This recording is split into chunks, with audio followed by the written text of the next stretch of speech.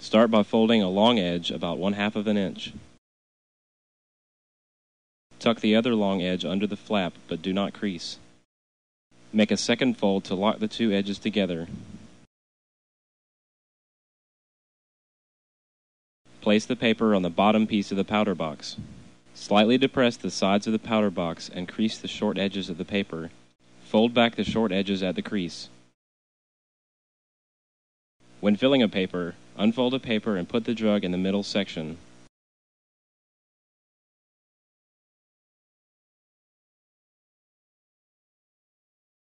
Refold the paper and put in the box.